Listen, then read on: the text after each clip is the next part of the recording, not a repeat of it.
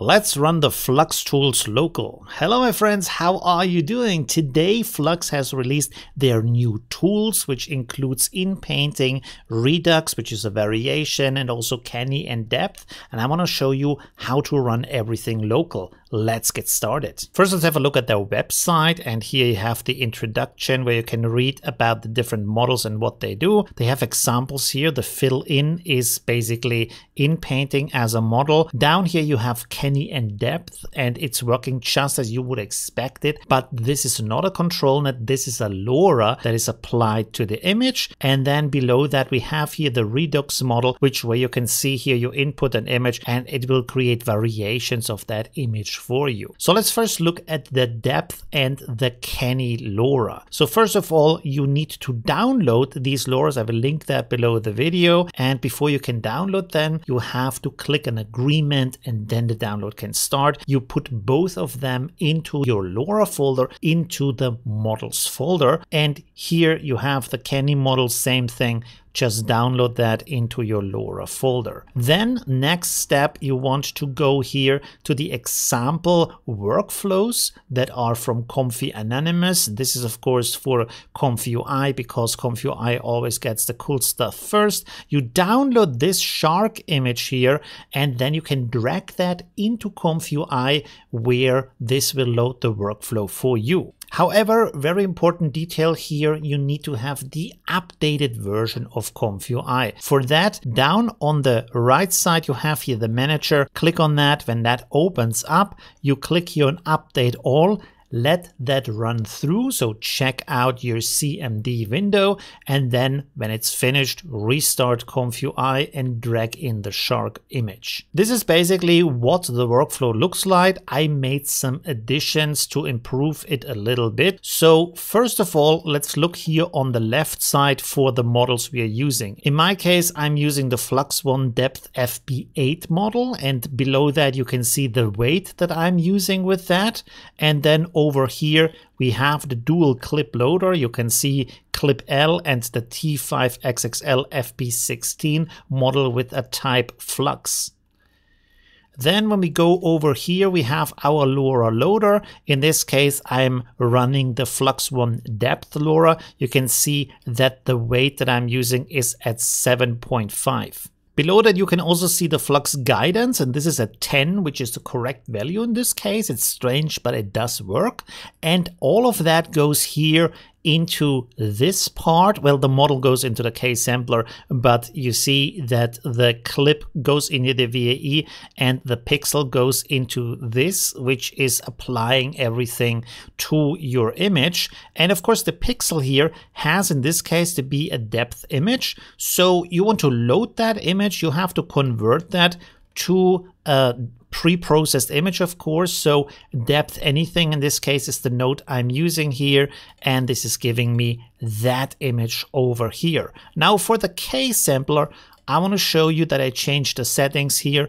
In the original workflow that you download, the steps are 20 with Euler and then normal as a scheduler. I'm using 35 steps with Euler and simple. Instead of that, I get better results for myself, but play around with the settings and see what you get. This is the image result, which is pretty nice, but also like low resolution and a little bit low detail. So over here, I'm using the ultimate SD upscale with the NMKD Superscale model, and I'm getting this as a result, which already looks nicer, I would say, and of course has a higher resolution. Now, if you want to do all of that for the Canny model, everything here is the same, but of course we have here two different changes. First of all, when we go to the LoRa, we're using the Canny LoRa. Again, I'm setting this to 0.75 instead of 1 and getting better results with that. And then here we have our image input. In this case, I'm using a portrait, which of course we're going to send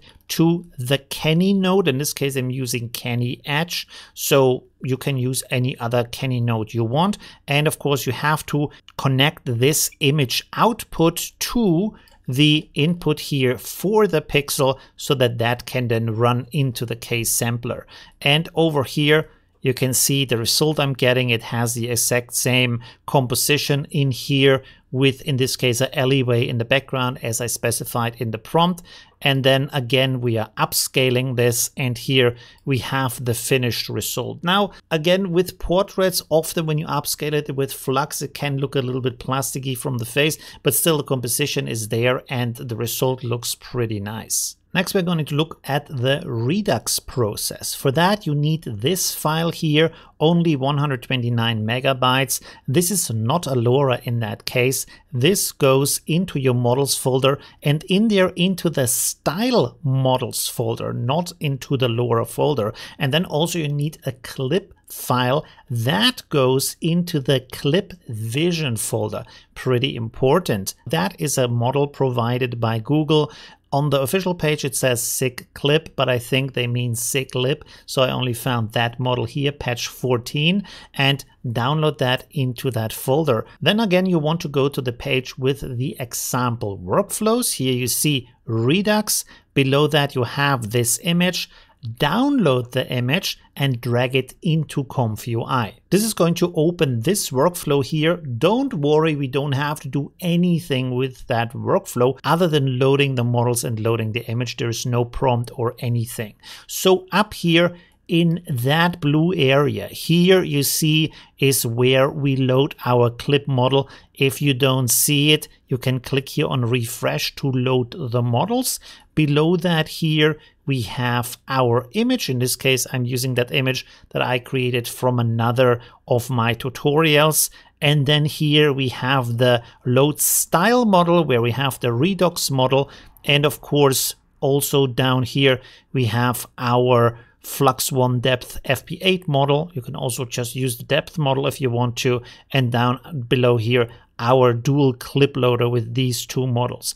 After that, just press the render button or the Q button, and this will create for you a variation. As you can see, it works pretty well. It has all of the details in there, but it's a different variation of the same image. You can, of course, run this as often as you want and get slight variations of that same image, which is pretty cool. Next, we're gonna check out the fill model, and here we are having some bad luck because you need to download the full Flux model where the fill is baked into. It has almost 24 gigabytes, and that of course goes into your diffusion model folder. And then again, we're going over to the example workflows where you can see here the fill in painting. You have down here this image. Download that to your drive and drag it into ComfUI. So here we have the workflow. It's very simple. And when we zoom in here, you can see there I have my fill model, guidance 30, pretty crazy, but it works. And of course, over here we have the dual clip loader with these two models. Nothing special in that case. And I just used the image down here that we are loading. That is also from the sample page. You right click on that image. Down here you select open in mask editor. This is opening up the mask editor where you can then simply mask out that area. You have down here the thickness and the opacity of your mask. So just mask out the part that you want to replace in the image. And when you're done with that, you click here on Save to Note, and then you simply run it. That's all you have to do.